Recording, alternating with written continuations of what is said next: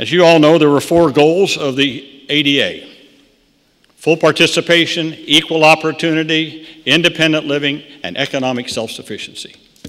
Quite frankly, on the first couple, we've done pretty good. Mobility, streets, buses, trains.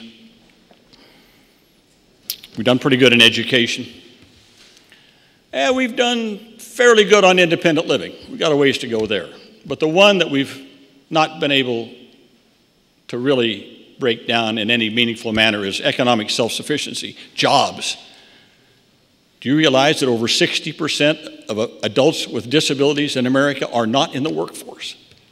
So when you hear about unemployment being 5% or 6%, or among African Americans 15 to 20%, yeah, that's disastrous. But think about an adult with a disability. 2/3 are not in the workforce in America.